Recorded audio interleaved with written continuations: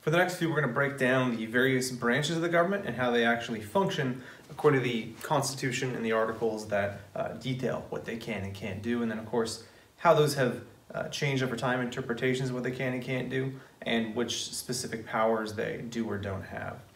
So, start with the legislative branch. That's going to be Article 1 of the Constitution. And in case you forgot from previous lectures, or this is your first one coming on in to listen, that is going to be run by the Congress. So our national legislature, that's going to be Congress, of course, the Congress of the United States. I should probably write it out like that. The Congress of the United States. All right, Congress voted for us. It's a democratic republic, so we, of course, vote for representatives, and those representatives go to Washington, D.C., where our national government is headed, and they're the ones that make laws, because the legislative branch, that's what their role is. They make laws that encompass the entire United States, except for a few exceptions that are, or limitations that were placed on them by the Constitution itself. So, that's what they are, and again, we're a democratic republic, and the legislative branch, just in case you forgot, that is role equals making laws. All right, so let's go over some of the things they can and can't do. Actually, wait, quick reminder as to what it looks like. Congress is bicameral, meaning there's two different entities inside of it that can propose and vote and approve and make laws. So you've got, and again, this is kind of a reminder, a Senate. Here, let me put this first, bicameral. Meaning, of course, it is comprised of two houses. And those two houses are a Senate and the House of Representatives. And this is a part of that, well, the details of it are part of the Virginia plan and the New Jersey plan put forward, and they, of course, are going to be synthesized in the Connecticut Compromise, the Great Compromise. Because again, remember that issue of do we elect representatives based on population, or do we have a set amount per state, which of course advantages the small states on the latter, and on the former, the advantage of the big states.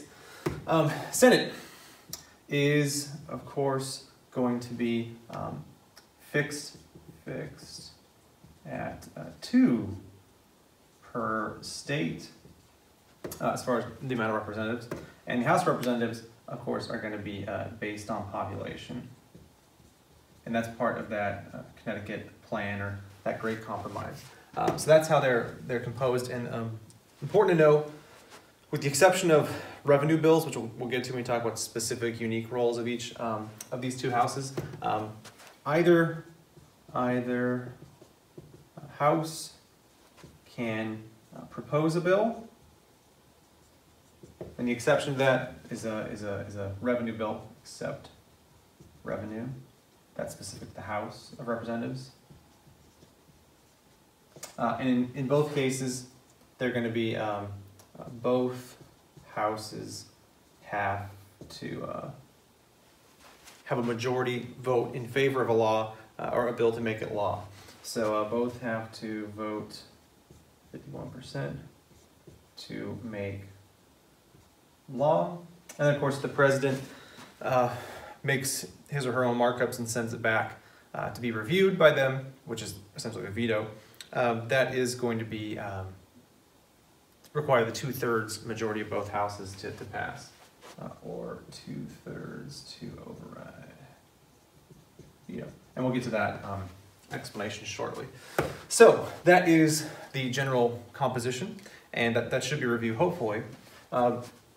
So when these when we look at what they can do, the House, Congress as a whole, and then of course each individual house, we look to the actual Constitution for what they can and can't do, as well as prior court cases from the Supreme Court that sort of look at individual issues when it's unclear if what Congress did or didn't do, if that was constitutional or not.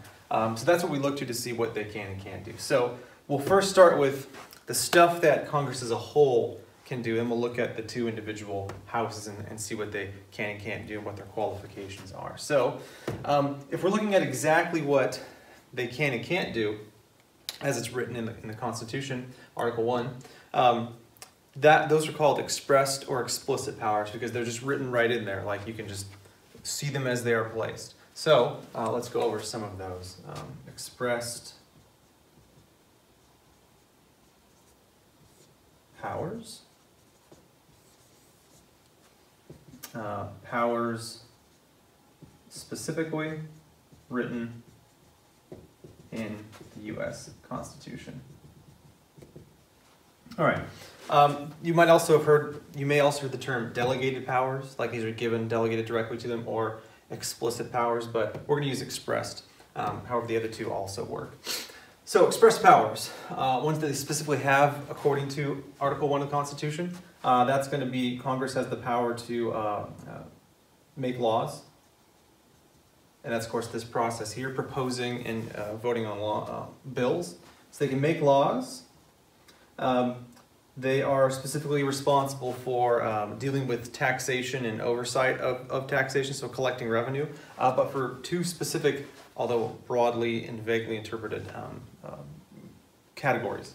So they are in charge of revenue raising, so taxes, and oversight of collection for two purposes. For common defense, obviously that's implying military, and the general welfare. That's the one that's a little less specific and a lot more broad, and that's been an issue in the past as far as what Congress can or can't do specifically, which we'll look at a few examples of these as we go through. So you've also got, of course, they're in charge of the impeachment process. And just a reminder, that's a decision to carry out the process, the trial itself, and if they're actually convicted, that doesn't mean they go to jail or anything, they just lose their spot in the government and or can no longer run for public office. They are subject though to further trials on a criminal or civil case level afterwards, but the impeachment just removes them. All right, so they're there for the impeachment process for federal officials. And some other ones that they have. They're in charge of, and this is another broad one that gets defined, well, broadly, and it's hard to pin down exactly what it means. So the Supreme Court's got many cases involving this. They're in charge of oversight of commerce.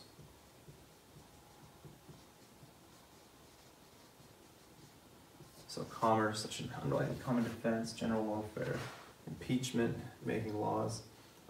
The revenue. And also, what am I forgetting? Oh, they are the ones that are going to approve treaties. So treaties with other countries. President can't do that. President might be the representative there, the diplomat, or the figurehead, but the treaties themselves are going to be ratified and approved by Congress, specifically the Senate. We'll go over that in a second, though. Approve treaties. They are also the ones that declare war.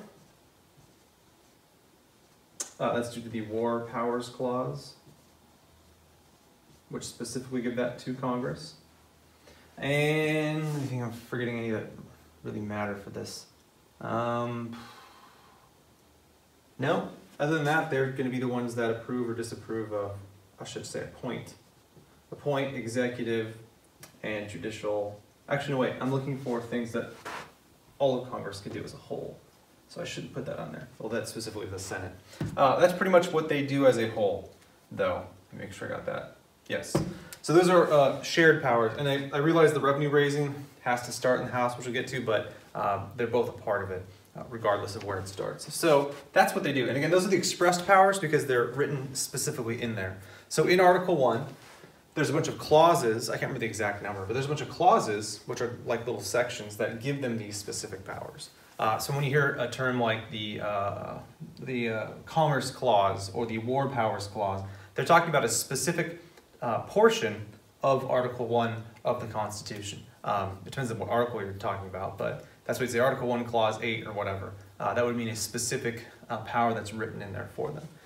All right, so here's a couple controversial changing interpretations of these powers as time has gone on. Some of these are pretty clear. Obviously making a law, impeachment process, pretty explicitly stated how those work. There's not a whole lot of controversy as to that particular power. However, in case of making laws, which laws they have authority over and which laws they can and can't pass, like which ones violate rights and which ones overstep their authority as outlined by the Constitution, that becomes the issue. So a couple of things. One of which is this Commerce Clause, the General Welfare Clause, and then there's been a little bit about this War Powers Clause too. I just want to briefly go over them. We're going to go too much into it. So the common defense issue has been subject to some criticism as far as what they can procure funding for. Most people will agree. Obviously, we're going to need a military to protect our borders at the very least. Most people are pretty opposed to any sort of imperialist ambitions, but most people agree we generally have to have one to ensure our own sovereignty and protection from others. So, passing bills, budget bills specifically, money allotted for certain departments of the government, like the Department of Defense, that's normal. So they will collect taxes, so Congress deals with the collecting and levying of taxes. So they bring the money in, and then they're also the ones, they have the oversight, they decide like how that money is distributed.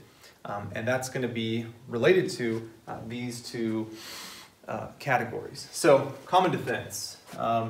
This one is, again, like I said, rather well agreed upon, but there are some issues and some criticisms of that. Mostly, so I'll say criticism, is using these sorts of things corruptly. Now again, depending on your political alignment or the individual you ask, they're going to have a very different view of this, but there are, regardless, some people, a large amount of people, that are critical of this. And it started going all the way back to Dwight D. Eisenhower in the 50s during his resignation speech, farewell speech. He's the one that's going to point this issue out, and it's referred to as the military-industrial complex.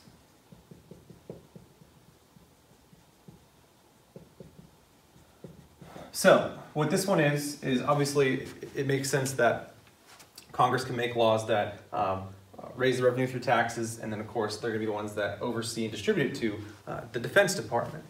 The only problem is there is at least hypothetical, but probably highly likely, in fact it is highly likely, in fact it does exist to some extent, but the question of its organization, its impact, is what is under question. There's an interesting relationship between Congress and the Department of Defense, the ones that, of course, have the money for researching and purchasing weapons and training and stationing people, members of the military, and private companies that produce and research these things. So you've got Congress, of course. It's kind of like a triangle, iron triangle, some people call it. And they're, of course, going to be the ones that take this revenue and distribute it, and they're going to be giving it to, for defense anyway, the Defense Department. They are ones, so this is going to be tax revenue, so obviously they're the ones collecting it, and they send it to whatever allotment that they have. Some's going to go to these sort of categories, and some will go to here. They go to the Defense Department. They're the ones that determine how the money is going to be spent in the Defense Department, the defense budget. So that's what pays for the jets and vehicles and weapons, aircraft carriers, things like that, for the U.S. military, whether it's terrestrial army or Navy or Air Force. They're going to provide for those weapons, but they're also going to provide for research into those things. So this is what invests in certain universities, like MIT, for example. So you've got a whole bunch of money being dumped into Department of Defense to pay for weapons and also to pay for research for weaponry. And I realize that sounds imperialistic and potentially overly aggressive, etc. But there are some good things that have come out of this, even if you're against warfare and violence, which most people are generally. But from a lot of these research programs, whether it's state funded through places like MIT and others, or it's contracts to private producers who usually don't do the research because that's, you don't know if it's going to work and you're going to waste a bunch of money, but they do the production and distribution of those researched items. That has actually led to a lot of discoveries and inventions that have helped out regular everyday civilians, like the, I believe the transistor, which is a functional mechanism of like all electronics that we use, was developed there. A lot of the hardware and software for things like the internet and just computing in general were created through this Defense Department funding of research at places like MIT and other universities. So it's really benefited civilian life, not just military life. But there are some attachments to it that are less beneficial or less clearly moral, or at least amoralistic, and might lean towards the immoral. So the Defense Department, of course, they're going to be spending it on research, so universities, but they're also going to be purchasing arms production, or funding production. And that's going to be where things get more dicey, because here we're talking about weapons producers, so manufacturers. And what they're going to be getting from the Defense Department is that those contracts, which of course they're paid for. So tax, revenue, contracts, all right? And these are the private arms producers, the companies that make these things. So the research is done primarily at universities, state-funded universities, but the production part and distribution is done by private companies. And the issue here, I wouldn't even say that the issue is just granting contracts to companies. You could obviously point out that there's some room for corruption there as far as cronyism goes. Well, there's cronyism, because the next step that makes it much more moralistically questionable is going to be the process of campaign funding, also known as lobbying in this case, because the criticism here is you have this like self-perpetuating triangle of Congress giving tax revenue to the Defense Department, and they are researching and purchasing weapons that are being produced by these companies that make a tremendous amount of money off of these government contracts. And so they use that money to fund the campaigns of Congress people who get voted in, and as a wink to the people that funded their campaigns, they're going to pass laws and budgets that go into this Defense Department and get cycled back to these companies. And that's one of the major criticisms here. So some people obviously are concerned with this setup, and also they're concerned with the violence and destruction it potentially perpetuates, whether it's giving us better weapons or us selling them to other regimes that have used them destructively, like the regimes in Afghanistan and Iraq, for the most part, obtained a lot of their weapons from U.S.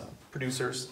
But anyways, but there's also the benefits too. It's generated a lot of research that, while militaristically oriented, has given us a lot of civilian benefits. Nonetheless, that's one of the issues of the common defense as far as criticisms go. All right, general welfare. This one is also one that's open for interpretation, because that one's really vague as far as what do they mean by general welfare. What constitutes or details the general welfare of people? Their health, their safety, like their education, like how is that applied? And that's what's made it so controversial over the years, and the Supreme Court has gone different ways on this.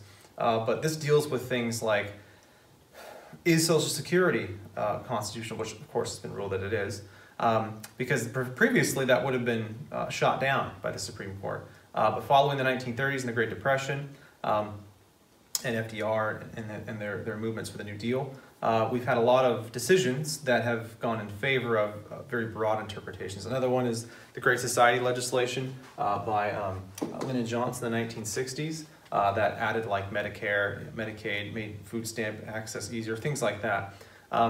That before, certainly the 1930s and 1960s, would have been shot down by members of Congress at the Supreme Court. Our interpretation now sort of includes those things like health, and then, like I mentioned too, education, disability and aid, and pensions, protections for workers. They've included those as general welfare interpretations. So this could mean social programs, whether it's the New Deal stuff from the 30s, or it is the Great Society from the 60s, and there's a whole bunch of other examples too. These are just some major examples in history as far as how to interpret those powers and how to apply them. And then what was the other ones I talked about? Oh, two more, commerce and declare war. Another one that's been controversial or unclear was commerce. Like, what does that mean exactly? What industries does it apply to and how? That one's also depended on Supreme Court interpretations of the time. So over time, that one's also changed. When it first started out, like the first few decades of our republic and the Supreme Court and the judicial branch, according to Article 3, with John Marshall as the Chief Justice anyway, they had a very broad interpretation of Congress's application of this Commerce Clause. Commerce, again, just means like business, engaging in business. particularly across state and foreign boundaries. So, as far as Congress's powers go, you've had a couple different interpretations. You had, in the early 19th century, it was very broad or indirect. So one example is the case of Gibbons versus Ogden. If you're like, I've never heard of that, what are you talking about? In 1824, if you're an A-Push or AP Gov, you'll know this one. Just to briefly tell you guys, it's just an example of the Supreme Court interpreting the clause in the favor of the national government, of Congress, rather than the states. Because the issue was, Gibbons, I read the exact details, he reserved a federal certificate to operate his steamboat company on the Hudson River in New York, but the issue was Ogden had a specific monopoly right granted by the state of New York. However, the Hudson River, of course, is connected to, or borders with other states, and is connected to the ocean itself. So they actually ruled in favor of Gibbons, saying that even transportation for commerce counts. So it's very indirect ruling in this case. However, for the rest of the 19th century till about the 1930s, it was a very direct interpretation. So they tended to favor state and local rulings as opposed to federal government rulings, but then it's going to seesaw back in the 1930s all the way till about the 1990s, start with the New Deal. They are going to swap back towards this very indirect interpretation, meaning they favored a lot of the stuff for the national government. So all these powers and acts that Congress passed, the issue was, is that actually linked to commerce or not? The courts tended to favor Congress, even if a lot of people didn't think so. In the 90s, though, it gets a bit more mixed. So the 1990s and onward, I think 1995 was the first one where it ruled in favor of, or ruled against the national government. That was, I think it was U.S. versus Lopez, where they decided that, that was, I think that in the state or district he was in, they banned the carrying of firearms, which is the Second Amendment right, but there weren't really that 2008, 2010 cases to really solidify that or codify that. However, they did shoot this rule down, because Congress passed it and they said that carrying a firearm has no impact on actual commerce, so they shot that one down. But they've also upheld other ones too that would seem to possibly contradict this, like the marijuana issue, about how Congress can regulate or ban drugs such as marijuana because there is interstate competition regarding marijuana itself. So they've had some mixes since the 90s, but that's kind of the general history of how it's been interpreted. And the last thing is this declaring war issue with the War Powers Clause. While Congress does uniquely have the ability to declare war or not, it's only been declared a few times. I might have this incorrect, but I think the only times they declared war was War of 1812, Mexican-American War, was Spanish-American War, World War I and World War II. I think all the times we've been at war, and we've been in plenty of wars, it wasn't a formal declaration. They gave temporary power authority to the president to carry out military action. So there have been some instances of presidential war capacity. They did that, for example, the Tonkin Gulf Resolution in Vietnam, where they gave Lyndon Johnson the authority to intervene militaristically without a formal declaration of war against North Vietnam. So that's an example of that. Other examples include like the Persian Gulf War, I think was similar. I don't think we declared war on that one either. I think that one was a presidential authority vote or permission.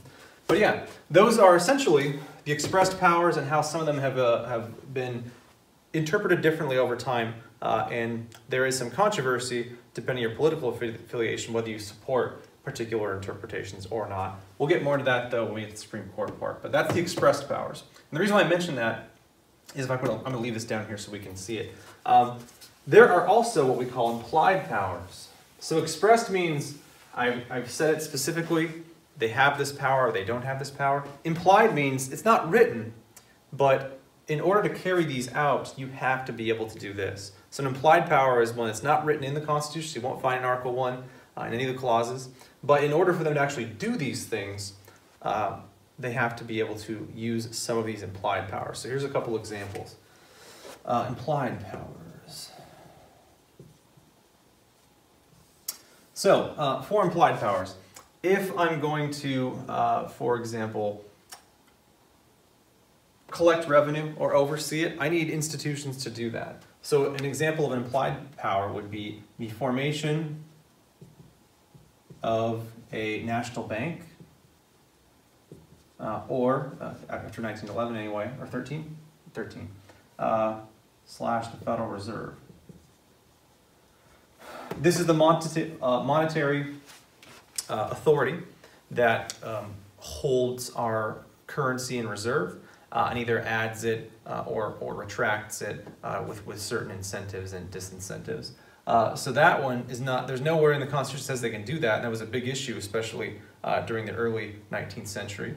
But nonetheless, these were considered legal because Congress has the authority to do that in order to help regulate commerce and also raise and oversee revenue. Form budget committees. So forming committees that would, of course, go ahead and propose laws and edit them, and then later, of course, forming committees that actually supervise and regulate those institutions they form, like, for example, perhaps the IRS and things like that. Those are things that can be overseen by committees as appointed by Congress. So budget committees are an implied power. Other examples might be things like laws about healthcare. So the Affordable Health Care Act, also known as Obamacare, that was considered constitutional because that is applying the broad interpretation of the general welfare having to do with that. So those are some implied powers that help them carry those things out.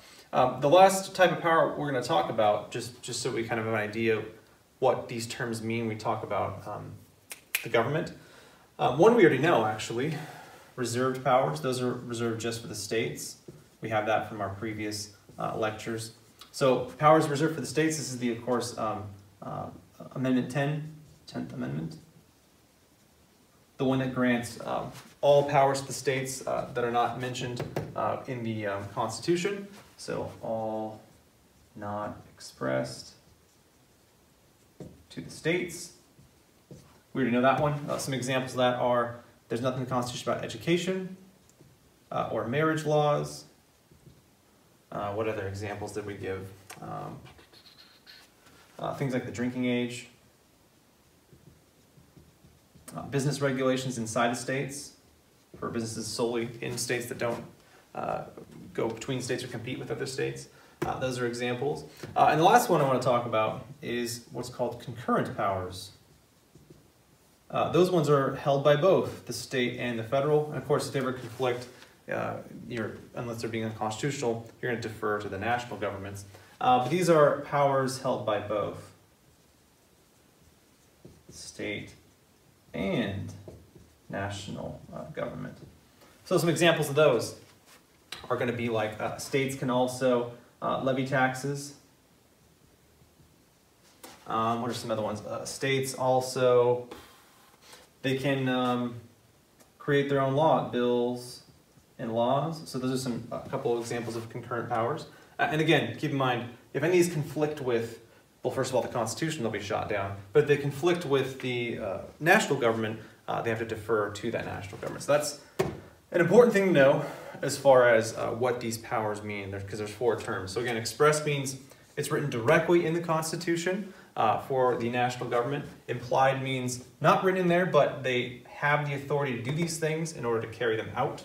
Again, examples are if they're in charge of commerce and revenue raising, they can form the National Bank, Federal Reserve committees to oversee things for tax collection and distribution, healthcare for the general welfare, things like that. Reserve powers are just for the states because they're not given to the national government. That's the 10th Amendment. And the concurrent are ones that they have together, like we mentioned, levying taxes and bills and laws. Important to note, the state obviously, laws and levying of taxes only apply to the state within its own boundaries. California laws don't apply to Nevada. Yeah, obviously, that one makes sense. But yeah, those are the 4 powers that we might talk about regarding various roles within the government in the United States, as far as the local, state, and national governments go. Alrighty, so now let's look at the qualifications. And actually, wait, hold on. I want to go for limitations first, because there are some things Congress specifically can't do that are in Article 1. So, specific limitations. This isn't all of them, but it's just a couple of them. All right, no, I should say for Congress. So, one example is, if you're a member of Congress, you can't hold any offices in the government outside of Congress, because they don't want any sort of what's the word I'm looking for? Well, they want separation of powers to be maintained. They want you to have any interests in any other parts of the government, whether it's the executive branch or the judicial branch or in a state government. You can't hold any other offices. So no concurrent state or federal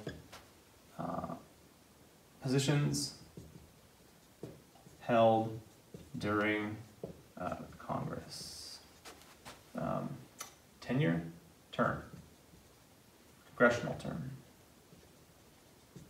So if I'm elected to the House of Representatives, I was a state, legislature member or a governor, or whatever it would be, or a member of the cabinet for the president, I have to resign that in order to actually fulfill my seat. Or if I'm already a member of Congress or House or the Senate, then I can't take on any other role. I could later or before, but I can't hold them concurrently at the same time.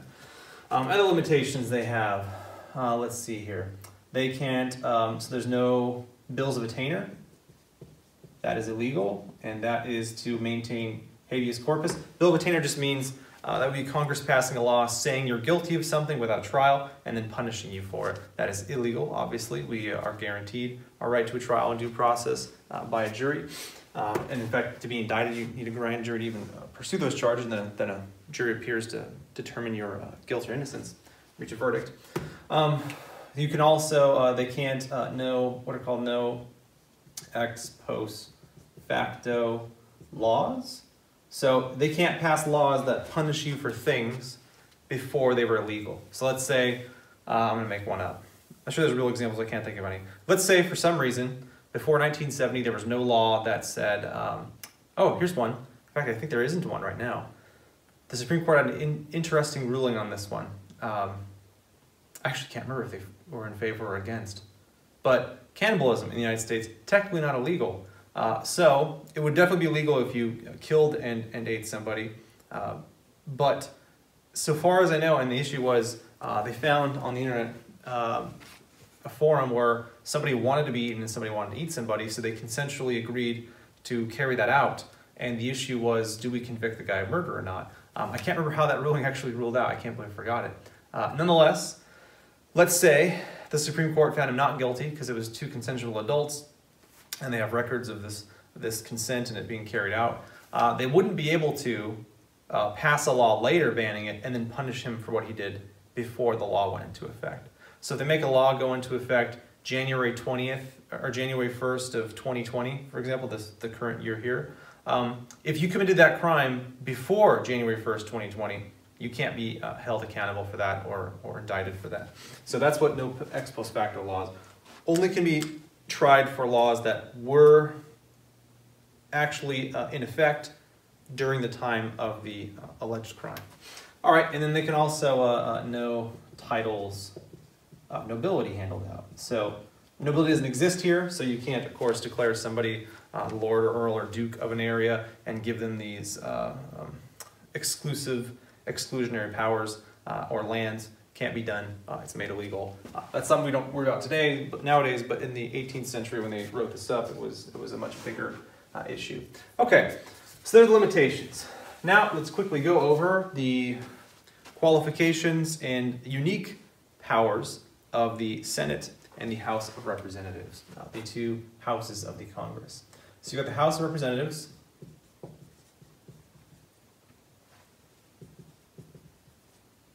That's 1. And we've got the Senate.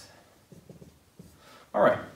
So term length, and I realize I've talked about some of these when we talked about the Virginia plan and New Jersey plan and the Connecticut plan and the Great Compromise, but this is more specific, particularly for people tuning in. This is their first one. So House of Representatives, like I mentioned before, it's going to be population-based. And the idea here was they wanted this house to be one that was the closest to the people. People meaning regular folks that are not part of the government. If you're elected successfully, then you will serve a 2-year term. And after that point, you're going to have to run again. So you have to you're going to campaign again and hope that your constituents, the people in your district, vote you back in again. And this happens and changes over time. I should mention too, every 10 years, yeah, I'll just mention it here. The amount of seats per state changes. So obviously, it's fixed at, I should mention that too, by the way, 2-year term, and how many members there are is it's fixed at 435, and that's as of 1920. I think it's called the reapportionment law. That might not be the name of it. I'll just put 1929. I think it's the Reapportionment Act, but nonetheless, 1929 when they fixed the number at 435.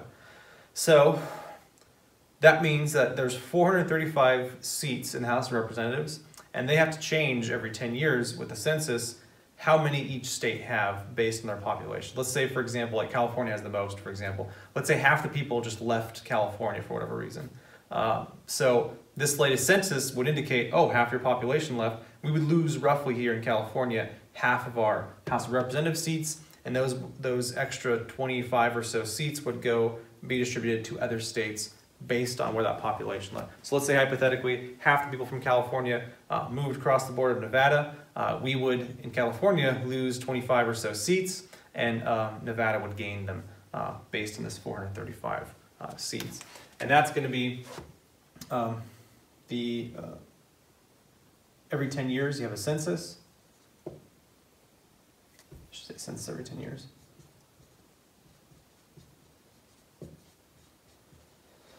And that's just to get population demographics. Demographics mean in an area what the people are like as far as their age and gender, maybe religion, other things. Demographics mean anything.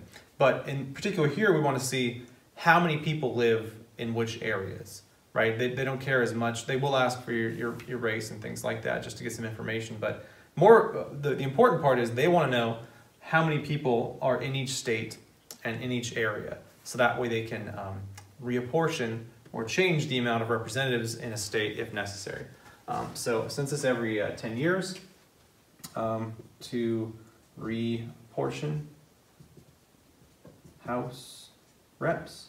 So again, that's an example I gave. If California lost half the people from one census to another, once they got that information, though half the seats from California would be given to another state, or however many states it would go, but if half the people went to Nevada, they would just get those seats in the House of Representatives, half of them or so.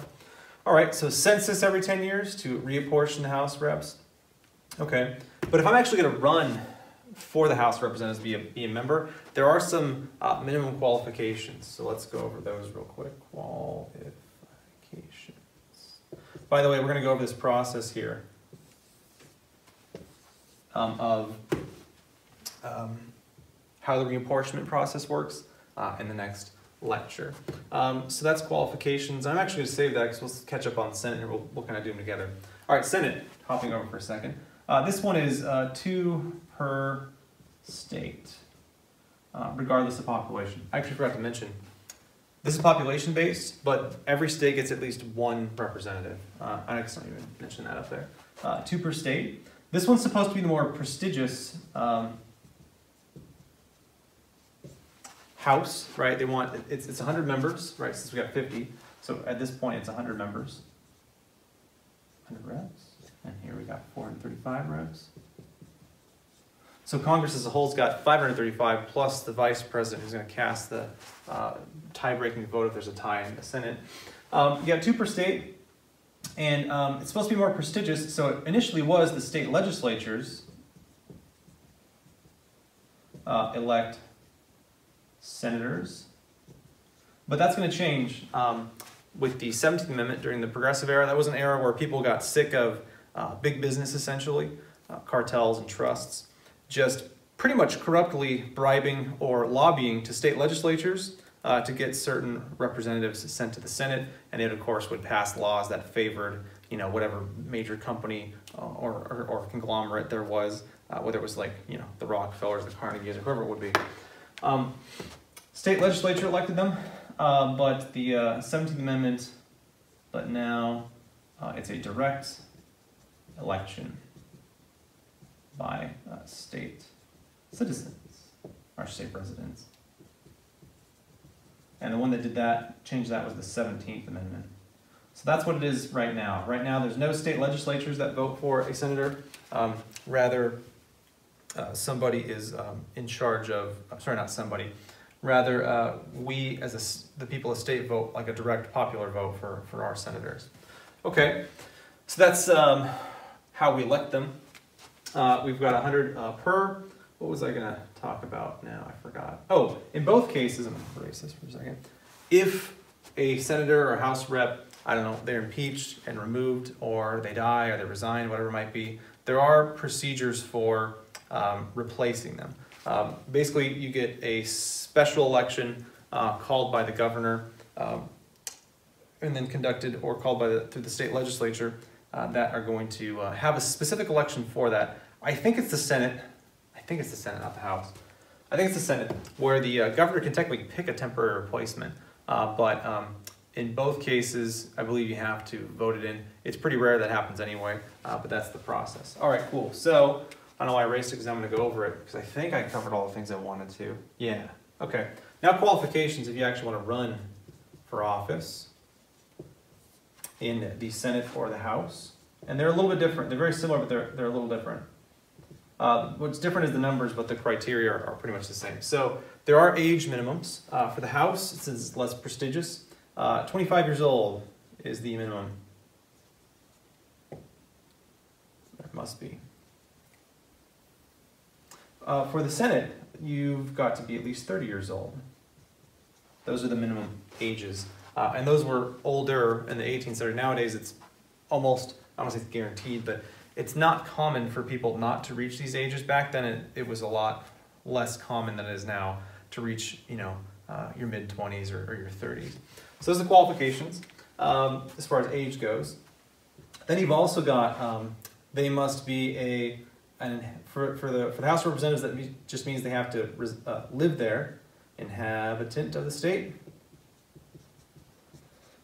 That doesn't mean, though, that they have to like own property there. That would be a resident. For the Senate, you do. It's really rare that an inhabitant gets voted that doesn't actually live there or own property there. It's happened a couple times, but for the Senate, you have to be a resident of the state. And again, this means I own property. This is my official residence. This means I happen to be living there or staying there, but without a permanent residence. Okay. Other qualifications are, you have to have been a citizen of the United States for at least 7 years. And since this is a bit more prestigious, you have to be a citizen of the United States of U.S. for at least 9 years. Those are the differences in qualification for them. Just a note to sort of, I guess, talk about who runs these things. Actually, no, we'll go to the unique features of it. I think I can fit them in the bottom here, even if it ends up being awkward. Unique features about each one, like unique powers that they have, or members. Unique qualities, or characteristics, or powers. There we go. Now characteristics. Unique characteristics. So here are the differences between the two. Besides, these qualifications and whatnot. The House can do two things that the Senate cannot. Number one, they're the only ones that can initiate an impeachment proceeding. The Senate's the one that actually carries out the impeachment trial. So this group can uniquely impeach, process, initiation. So even if the Senate really wants to impeach somebody, they can't actually start the process. Likewise, even if the House really wants to impeach somebody and remove them, they can't do it. After voting by a majority vote to initiate the process and begin the trial, the Senate's the one that carries out the actual trial. So they can actually have the impeachment trial.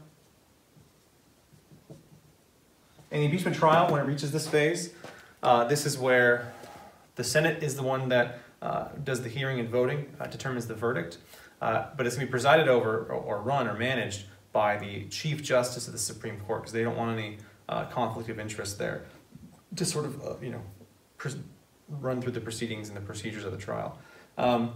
But again, don't forget, impeachment means, well, first of all, initiating it is deciding to have the trial. That's the House by majority.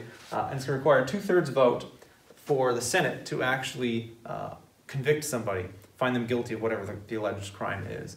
And impeachment, again, I said this before, that means they're removed from office and more than likely also banned from future public office. Any criminal charges or civil charges are going to take place outside of the impeachment process. This simply removes and or bans members from public office. Okay, the House. One of the other unique features they have is they have what's called or referred to as the power of purse, which means they're the only ones that can initiate taxes on, bills on revenue collection or oversight. The Senate is going to have to also view and approve it and pass it just as the House does, because for a bill to be passed, both houses have to vote on it, like I mentioned before. But uniquely, the House closest to the people, at least as it was originally designed, was the one that can initiate bills on taxing and spending. So power of purse has to start here, originators. And that's, of course, going to be taxing and spending. Okay, and the Senate's got a few more, though. The Senate is the one that can ratify treaties.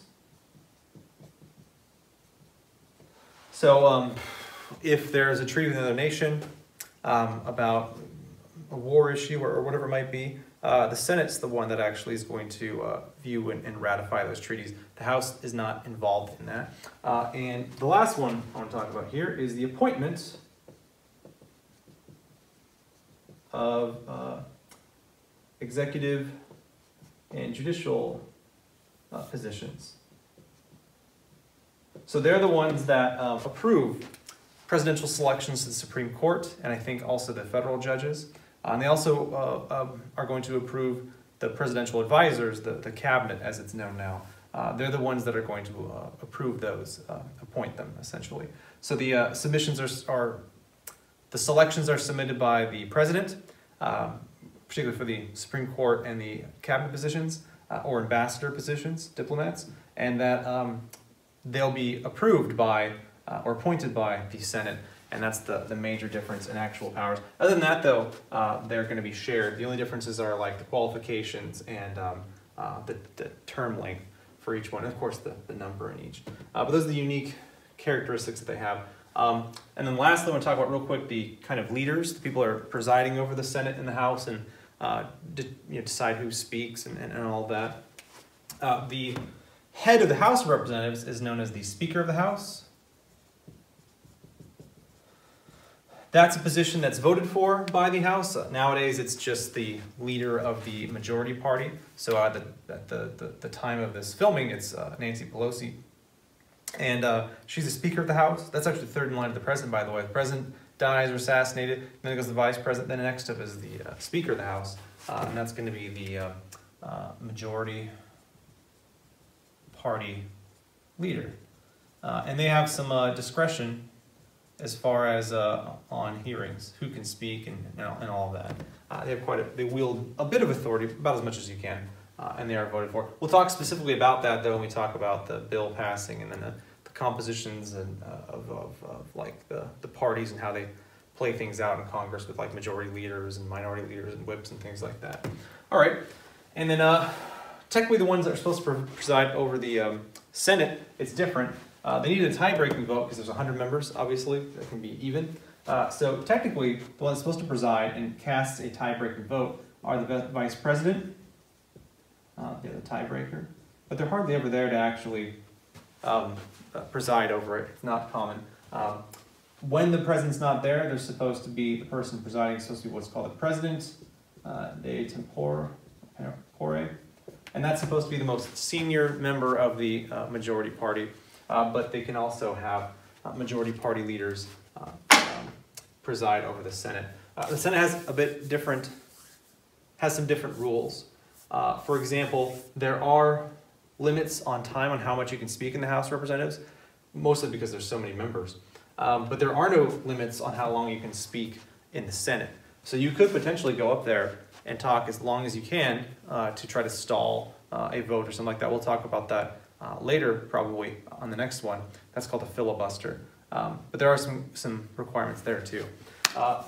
Regardless, that is basically a good overview of the legislative branch and their powers, and then the qualifications and unique features of the House and the Senate. And then next we're going to talk about the dynamics of passing a bill and the party makeup and how these leaders and such are determined, and then what legislation looks like on a state or a local level, at least briefly.